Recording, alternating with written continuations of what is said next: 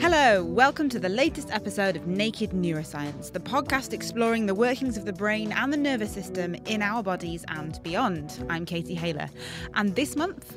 If you have a very complex thing, sometimes you can say it much better on a drum, or you can play it very gently, like in a symbol of touching. You can express much more sensitive with your senses what is inside, which is unspeakable. And that is something that makes music incredible. Can music actually be medicine? We're tuning into the therapeutic properties of tunes, plus we'll be picking apart some of the latest neuroscience research with the help of our local experts.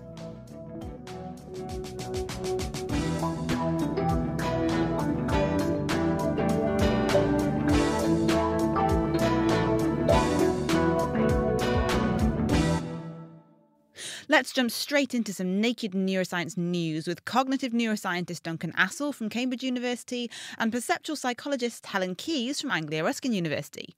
First up, and right on theme, Helen looked at a paper about whether musical training can improve your ability to filter out irrelevant information and focus on the task at hand. We know quite a lot about how music shapes the brain, but we don't know anything yet about how music affects your attention. So we know that music can actually change your brain structure in ways that have to do with music. So they can change the auditory cortex. If you're musically trained, it can make changes in your brain that lead to you being better at recognizing melody and tempo changes, things that you might expect. And slightly more interesting is that those skills can transfer into other auditory skill improvements, such as being able to recognise speech in a jumbled, noisy environment. So there's a slight transfer already known from these skills, but this paper was being a bit more ambitious, looking at whether musical training can transfer to other cognitive skills and lead to improvements in your attentional skills. Okay, well, how did they go about trying to do that then? Well, they looked at 18 professionally trained musicians who were pianists and compared them to 18 non-musicians, and these samples were matched for age and gender. And they asked the participants to carry out an attentional network test to measure their executive control function. So in this test, your job would be to say whether a centrally presented arrow was pointing to the left or right. A very easy task, but that arrow would be surrounded by other arrows. Sometimes they'd be pointing in the same direction as the central arrow, so they'd be congruent, and sometimes they'd be pointing in the opposite direction to the central arrow, so incongruent. Now, this task is very easy if all the arrows are pointing the same way, but if the central arrow is pointing in a different way from the distractor flanking arrows, it can take you a little bit longer to focus your control on the central arrow and put the irrelevant, distracting information out of your mind. So that's what this test was measuring, and they found that musicians were more efficient at ignoring the distractor arrows and focusing on the task at hand and getting the answer right more quickly, the direction that the central arrow was pointing. If being a musician is good for our ability to attend to things, does that mean we should all be teaching our kids to play the piano? It depends on your perspective. So I would say yes, teach for success. This is a great idea. The Tiger parents are correct. So the idea that if you teach your child or train your child to have a sustained attention on a musical task, this might transfer over to other cognitive skills and their ability to focus their attention better. However, I'm sure other psychological colleagues would point out that this can also have negative impacts of putting too much pressure on your children. But from a purely cognitive point of view, yes, this is a very good idea. Duncan? I always think with these sorts of natural experiments, the chicken and the egg problems, and how do we know for sure that it's the musical training that's causing these cognitive changes over time, and not that these cognitive differences are there anyway, then they emerge at different points and in different ways across the lifespan. And that's why they seem to co-occur with the musical playing. I mean, this is an excellent question, and it's addressed by the paper in two ways. So firstly, they ran additional analyses to show that the number of years of musical training that you have is strongly correlated with this improved cognitive function. So that suggests that it might be the training that's driving the effect. But I think you're right. It's very difficult to say, especially with classically trained musicians, whether it's, an educational effect or something else happening here to drive this. The only study that I can think of that would support the idea that it's the training driving the improvement is a study that looked at 70 children who were between the ages of 5 and 7. And some of these children showed an interest in taking up musical training and some of them didn't. And at that particular stage, no differences, no cognitive differences or musical differences even were observed in that group at that stage. So it's not fantastically concrete evidence, but it is suggesting that you can take people with the same baseline and musical training can perhaps have this positive effect. Helen Keyes there. And we'll be coming back to music a little later on. Now, the human brain is amazingly complex, and a core question in neuroscience is how these billions of neurons can perform a variety of cognitive tasks in different ways. The mapping between the brain and these different tasks is not straightforward. For example, a small amount of damage to one person's brain could significantly affect their cognition, but the inverse could be true in someone else. Now, scientists have actually built an artificial brain in order to study this mapping. So, first question, how on earth do you build a brain? A brain cell in this pretend brain is, imagine it just like a circle on a piece of paper. We could draw it out. But at a computational level, it's just a simple equation. And usually it's a learning equation. So it takes information in and it adjusts itself depending upon what it's just received, and then it sends on a message or an answer to the equation onto the next neuron, and so on. And so we can then imagine that we have a whole sheet of those neurons, a whole sheet of those circles, each with an equation. Then, of course, we can layer the sheets up to create multiple different layers of our pretend neural network. And that, in essence, is how the simulation works. Okay, so you've got this pretend brain, this highly complex system. What did they do with it? Well, they trained this pretend system to perform multiple different cognitive tasks by giving the brain input and then checking its output. And gradually, over many thousands of iterations, they managed to train it to perform 20 different tasks, some memory tasks, some inhibition tasks, some attention tasks, some target detection tasks. And when they had trained it to perform these different tasks, they could then explore what has this neural network learnt and how is it able to do this? And they found some really important things. So the first amazing thing is that it can do it. Is that it can be so flexible that it can perform these 20 different tasks really well. That is a first, and that's surprising. The second thing they learnt is that naturally emerge these different types of neurons or different types of brain cells within the network that are for different functions. So, for instance, some of them seem to be really important for the inhibition tasks. Others seem to be really important for the memory tasks, just like you might expect to find in the real brain. Third thing they found is that some of the tasks will share neurons. So there seem to be some general purpose neurons. We know that's true in the real brain also. The fourth thing they learned was that the system learned to combine different clusters of networks to perform really complex tasks. So it learned that you can perform really complex tasks by combining much simpler tasks. Again, that's something that the real brain does too. And finally, they were able to show that you can damage this simulated brain in different ways. And the patterns of impairment to performance that will produce are really similar to the patterns that you get when real people experience brain damage. So there's some really key, surprising, and kind of quite groundbreaking findings from their analysis. First of all, that's amazing. We've got a pretend brain going on in a computer. Looking ahead, what kinds of applications could this be used for? Could you get to the stage where, if it's good enough, you can test out treatments on a pretend brain before testing it on a real brain? I think artificial intelligence often gets a really bad rap. It's going to steal your credit card details and steal your job and so on. But actually, it's an amazingly powerful tool that we can use to all sorts of brilliant ends. So from a scientific perspective, it gives us a great way of exploring how the brain might work and provides us with a way of interrogating that system in a way that you can't do with a real human being.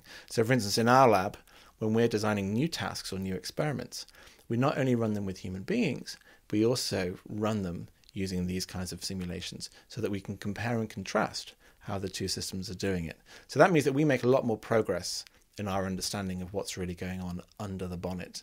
And you can start to simulate things. So, for example, maybe we could simulate different kinds of environments that children might grow up in by simulating the way in which we train the network.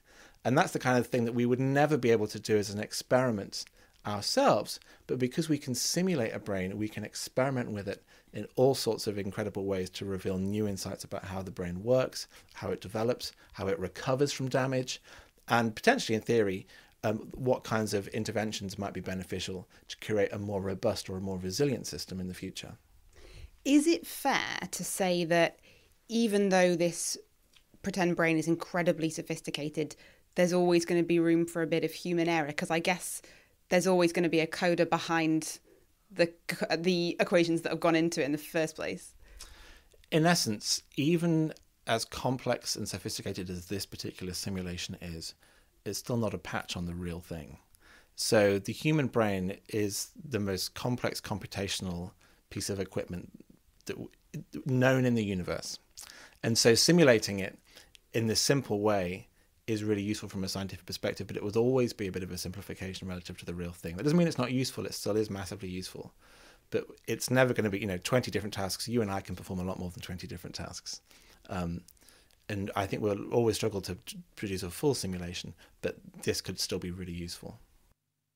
Duncan Assel there. And as usual, if you want to read up on those stories in more detail, you can find the links on the Naked Scientist website, nakedscientist.com/neuroscience.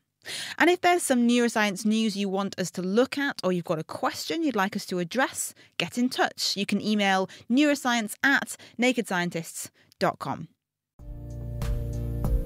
So what we were trying to do with this paper is to demonstrate the ability to type using brain signals, anywhere between approximately 4 and approximately 8 words per minute, a factor of between 2 and 4 faster than what's been demonstrated before.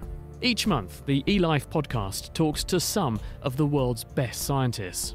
Join me, Chris Smith, as I hear about breathtaking discoveries hot off the press. Find the eLife podcast on iTunes or listen and download for free from nakedscientist.com/eLife.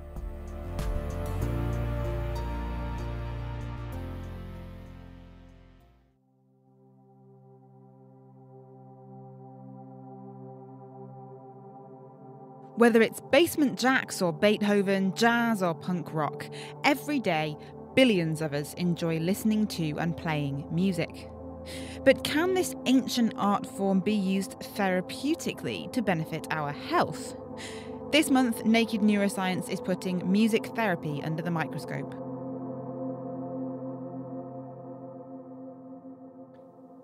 First up, to find out exactly what happens in a music therapy session, I met up with Jörg Fachner, Professor of Music, Health and the Brain at the Cambridge Institute of Music Therapy Research at Anglia Ruskin University in Cambridge.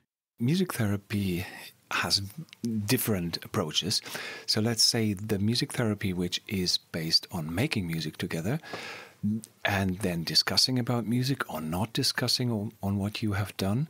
So let's say when you just make music together, you are in a non-verbal space, interacting with the other one. You may think, well, I'm not able to play that, but rhythm is kind of something that everybody can use, a rhythmic activity. So we are basing a lot on the rhythmic activity when we're playing music together. And it does not mean that you need to be sophisticated on an instrument. You can just hack on a piano.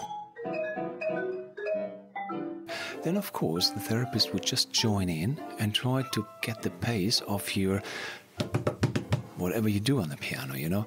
When you start playing single notes, the therapist gets in and plays or just gives you a certain range of harmony and you can add melodies onto it. So these are things that we are doing when we do music together. We just may sing songs together which are of importance for that person because we know that this is now that therapist, when he has spoken with that person before, that this song is of value for him or for her. So there's actually, it is quite interactive, situated, so you can adapt completely to the other one in that situation. With the music, you can play music that will cheer the person up, or you can calm somebody down that is agitated in a way. So you can use the properties of music in an interactive context to bring somebody to a goal that you want to set or that the other one wants to achieve. There are various different types of therapy, talking therapy, for instance, or maybe medication. Why use music to tackle a problem rather than other techniques? Music is the language of the emotions. So the way that you can say something in the music is different to using words. So I'm trying to say something now which makes sense, but if you have a very complex thing, sometimes you can say it much better like an emotion that you can't express, but if you can play it very strongly on a drum, or you can play it very gently, which is like a symbol of touching, you can express much more sensitive with your senses what is inside, which is unspeakable, what you can bring out. And that is something that makes music incredible as a tool to express yourself. So that's the emotion, and then attention on what you're listening to, and then joining in with others. You know, you don't need to speak. People who don't have the social techniques, talking properly, expressing, what they want to say properly, they may be able just to express themselves much better in the music. So music for them is a proxy, or can be a proxy to express things. I know you're interested in neurodegenerative diseases like dementia, for instance. Mm-hmm. Dementia, once dementia kicks in, then the brain degenerates. And of course, with that, then we have mental health problems coming in. So you can't express what you want to say. You may not remember properly what you once knew. You may not be able to do things that you were able to do. And that, of course, is causing distress. And you're emotionally disturbed. You feel something's not working, so my body is not doing what I am used to do. As you can become very depressed, you will be isolated in a way and not functioning in the society as you were. And you know exactly every hour, every minute that this is the case now. And so when we use the music, we can offer a space in which all the, let's say, social techniques, conventions of everyday life is not really needed, but you are together with somebody and you can do things together and you can still be a human being. So music therapy allows you to be a human, even that you have lost a lot of capabilities. And we'll be hearing more from Jörg later on. Some music therapy occurs in community settings, but some goes on in hospitals where patients can be acutely psychologically unwell. Catherine Carr is a music therapist who supports patients in hospital, and she's also a National Institute for Health Research Clinical Trials Fellow at Queen Mary University in London. Fellow Naked Scientist Adam Murphy caught up with Catherine to find out about how she uses music to help people who are having mental health difficulties. Quite often we use active music making, so we have a range of musical instruments, and what we do is we work on the premise that there's no right or wrong way of playing, so people don't need to have any musical skill. And what we will do is we'll get used to playing the instruments together, explore them a bit, and then improvise together. So we make music up, and it's the role of the therapist to support the person in how they sound the instruments. Afterwards, we reflect perhaps about how it felt to play, what perhaps memories or issues it brought up, and we relate that back to what's going on for them right now with their mental health. In terms of mental health, what kind of conditions is this good for treating? At the moment, in terms of evidence, there's very good evidence for music therapy helping schizophrenia and depression, but we work with a wide range, so from eating disorders, anxiety, and my own work is across different diagnoses within hospital care. And what does this actually do for them? How does it help them? I'd say there's probably three main ways it can be helpful. The first is just helping people to feel safe. So I think a lot of people know about the capacity of music to help to relax or to calm. And so quite often it's working with very strong emotions, whether it's anxiety or anger, and helping to find a way of expressing and regulating that. The second is that it's motivating, so it's a really good way of starting to relate to another person or people if you're in a group. And the third way is it's also enjoyable. A lot of people have lifelong love of music, and it can be a really useful way of reconnecting back to that in day-to-day life. And is this something that helps make long-term changes, or is it a short-term management of mental illnesses? In terms of research evidence, we only really have evidence for up to about a year afterwards, and that's quite often due to how the studies have been designed. So we do know that it can have an impact, certainly, within the year after having had music therapy. I think anecdotally, you talk to people and the changes that are experienced can be perhaps broader than what you would measure in a study. So people can talk about how it's changed an aspect of their lives or improved their quality of life. And some of those can be very long-standing. Do we know much about what's actually going on in the brain? What evidence is there for what music therapy physically does? What's tricky with the evidence around the brain is that quite often these are sort of very controlled studies. We do know that specific types of music have different impacts on the brain. We know that when we listen to or partake in music, this works with the reward and motivation centres in the brain. So we know that it's something that is intrinsically rewarding for people. We also know that when we make music as musicians, that we're using lots of different parts of the brain, which go beyond those that we use in language. So certainly for things like brain injury, there are ways that music can actually bypass damaged areas of the brain. Whilst that might not sound so relevant to mental health care, certainly if you're working with things like dementia, you can see it very visibly in how people remember songs or how people reconnect to old memories through hearing music that they've perhaps known in the past. Like what kind of things? What do you see? For example, again, working on a ward, people can be very disorientated in dementia, particularly because they're outside of their home context.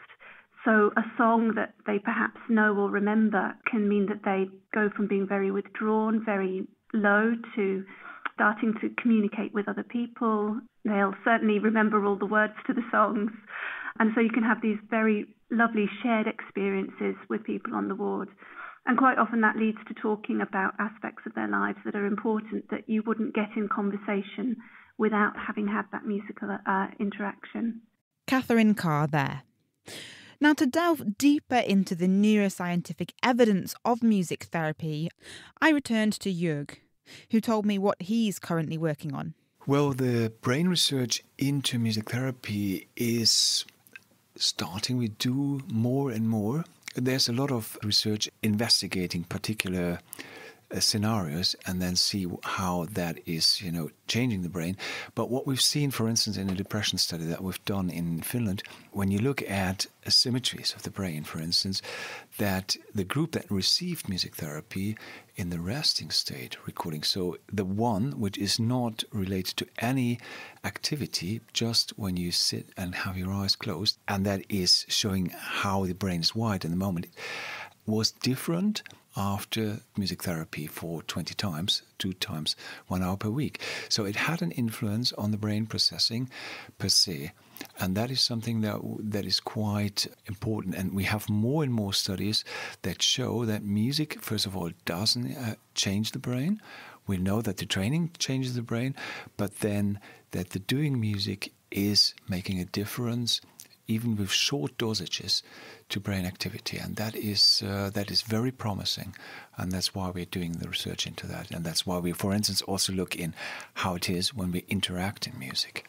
Now, just across from us, you have some EEG traces, I think, on a screen.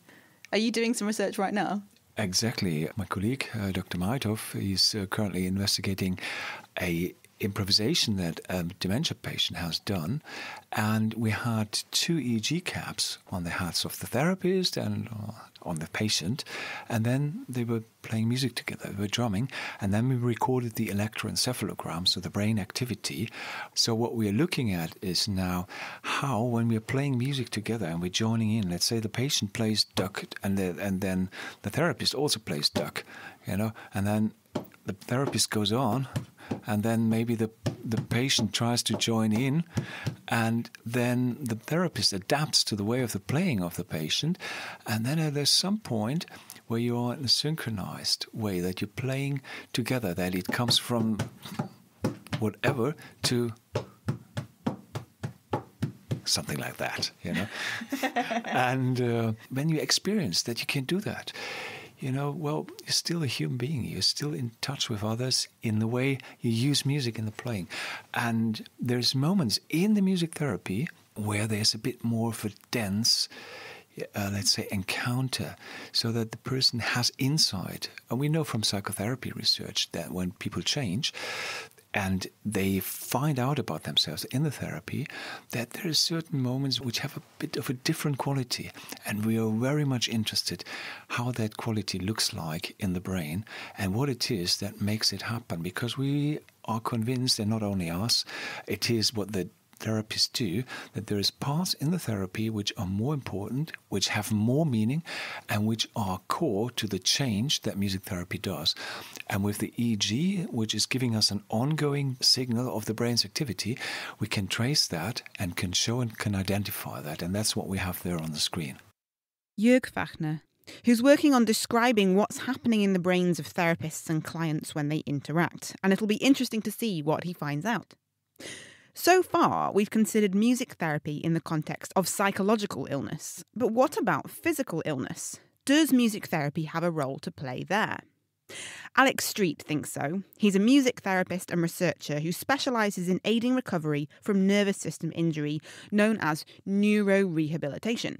He also works at the Cambridge Institute for Music Therapy Research at Anglia Ruskin University, as well as on the stroke ward at Addenbrooke's Hospital in Cambridge. A stroke, as unfortunately many of us might know, is a life-threatening condition that involves blood supply being cut off in parts of the brain. As a result, cells die and functionality, including things like perhaps speech or movement on one side of the body, can be lost. But a bit like a diversion route that can help you navigate around roadworks on your car journey, interventions for stroke rehabilitation can help find another route through the brain, making use of different connections or helping to repair the damaged ones. So what does any of this got to do with music therapy? Let's say it's affected their left side of their brain, where the parts for speech are mainly represented, and so they can't speak anymore. But because of singing being something that it uses both halves of the brain and more of the whole brain, sometimes somebody who can't speak can actually sing instead.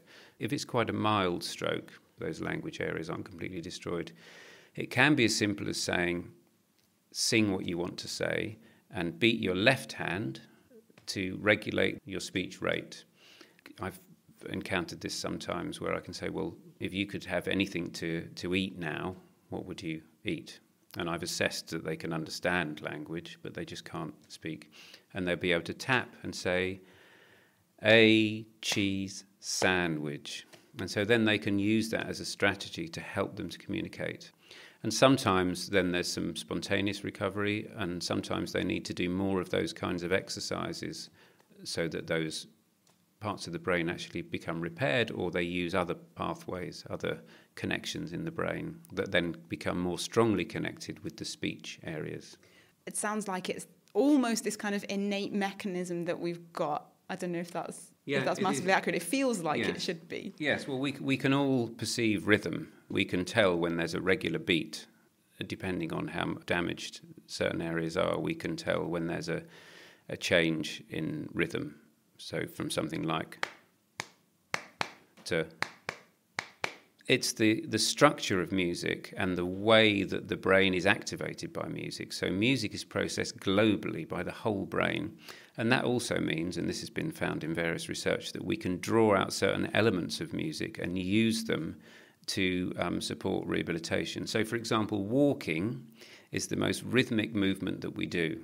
If you have had a stroke and you can't walk very well, if you set a metronome or a very simple piece of music to the existing speed of walking,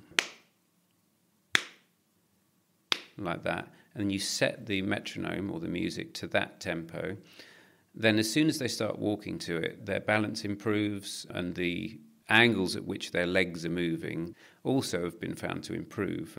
They can entrain to that beat or that music set to that tempo, and it can gradually be increased towards a normal walking pace. So that's rhythm. What about melody, though? Can melody be used to help people recover from physical damage? Yeah, there's an intervention called melodic intonation therapy. And that's for people who have aphasia. And so, again, that's where the left side, where language is predominantly connected, and it affects word finding, so that people might be speaking jargon, and they might not know that. They might even not be able to monitor that they're doing that.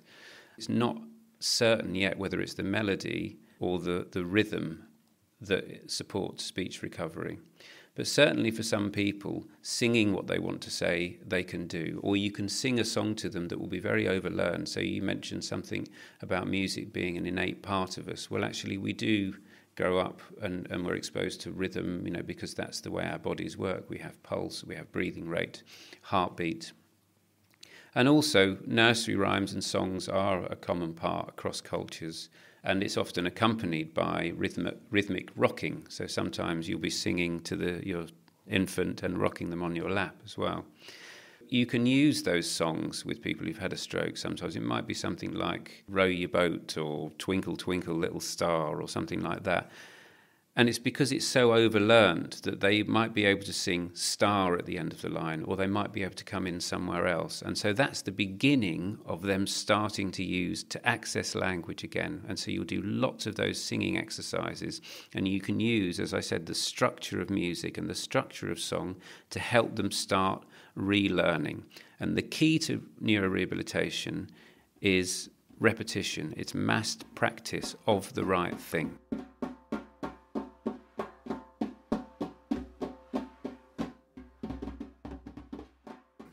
Any musician will know that they've achieved those skills in moving their fingers and whatever skills are needed to play the instrument that they're playing through hours and hours and hours of practice. As someone who learnt the cello for a number of years, I can completely relate to that. A lot of practice. Anybody who's working in neurorehabilitation is trying to do the same with that patient. They're trying to give them the government recommendation, 45 minutes a day, 5 days a week, for as long as improvement can be observed or measured. I worked with somebody who now is doing very well and had very little movement in the left arm. We ran a group every week that was co-facilitated by physiotherapy assistants. It's been running for over a year now. I saw him individually sometimes, but mainly in the group, and his range of movement, so how far he could reach, how he could grasp, the whole movement has increased dramatically. And he didn't really have any other arm rehabilitation while he was there. It's really devastating for people when they have something like a stroke. It's not from an accident or something. It just happens. So it's particularly cruel event, really, to experience. If we talk about the theoretical person who's had a stroke, I'm guessing they're on all sorts of other interventions. Physiotherapy, maybe they're on medication. Where does music therapy fit in? Let's say somebody can't move their arm very well. So often with stroke, one half of the body will be affected. So being asked to repeat the same arm movement again and again and again in physio, and they do use other things like sports equipment and things like that, if they're doing it to a beat, it actually becomes much easier because it's a temporal framework. They know when they've got to move their arm, when it's going to hit the target or the object that they're going to try and grasp and pick up, and then when it returns back again. So that's one thing. The other thing is that you can then do that as an interaction. So I might be playing something with a very strong pulse while they're performing that arm movement, and that arm movement results in them playing an instrument. So they reach out and they hit a drum, boom, like that, and I'm playing a chord sequence or something on the guitar while they're doing that. And so they're not actually as conscious of how much they're repeating that movement because they're playing music with me by performing that arm movement. If you're playing a piece of music at 60 beats per minute, and the person is hitting a drum on every beat in a 4/4 time, and you do that for 3 minutes, that's 180 times that they've hit that drum. If they can move that quickly at that point, often you have to do it on every first beat in that sort of tempo setting. So if you then do that for another 10 minutes, they're getting more of that massed practice that is going to change the parts of the brain that need to be changed. So they're recruiting new cells where the damaged cells were. How widespread is music therapy in this clinical hospital setting?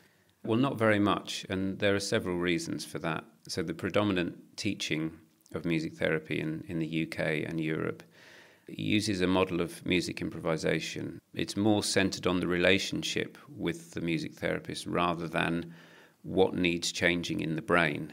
That is gradually changing, so there's this growing body of neuroscientific evidence that shows, using brain imaging and EEG, how the brain responds to rhythm, melody, harmony, whole pieces of music. It would be brilliant if at acute stage every patient has an iPad next to their bed. It has the music-based exercises, the neuropsych, the OT, the speech therapy exercise, everything that they need. When they're discharged, all of that is transferred onto a tablet that they have at home. The data is still collected, so we know that they're doing the exercises and that they're responding to them. That's my dream project, and that's what I'm working on with the other team at Addenbrooke's as well. There are some really good companies that we're partnering with in Cambridge that have secure data collection and data transfer systems set up. More research needs to be done, certainly, but it does sound very exciting. That was Alex Street. And sadly, that's all we've got time for this month. Thank you to Alex Street, Jörg Fachner, Catherine Carr, Helen Keyes and Duncan Assel. And thanks to you for listening to Naked Neuroscience. Have you got an idea for an episode? Is there something you'd like us to cover? Get in touch. You can follow us via the Naked Scientists social media accounts. We're at Naked Scientists. Or you can email direct. It's neuroscience@nakedscientists.com. We'll be back next month with more Naked Neuroscience. But until then, I've been Katie Haler from the Naked Scientist team. Happy Easter and goodbye.